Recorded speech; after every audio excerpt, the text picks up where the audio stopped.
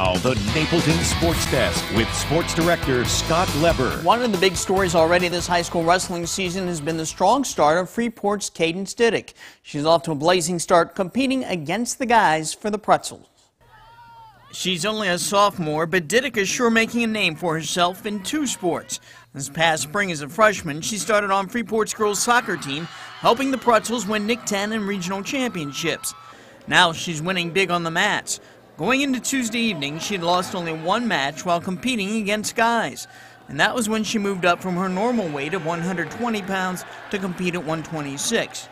Her biggest moment came a little over a week ago when she won the 120-pound division at the Giardini Invitational at Rockford East, an event that had wrestlers from 19 schools competing. To me, it was pretty special because I got to represent Freeport for the first time, and I had all my teammates around me supporting me, so it was more of like a team win. She followed that up by winning two more matches last Thursday in a pair of dual meets at East and against Auburn. She won both matches by pins, each with her father, former Forston and Guilford football coach Denny Diduch, watching from the stands.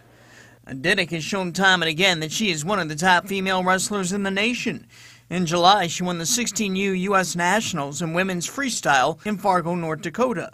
She credits several people with helping to mold her into the wrestler she's become.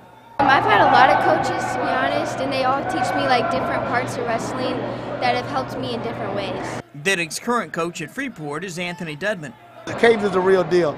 She is a blessing to our program, not just for her wrestling, but for who she is as a person.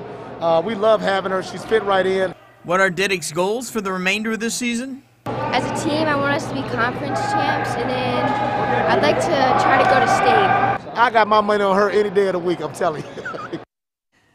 Diduch and Freeport have a big event coming up this weekend, the Dvorak Invitational at Harlem.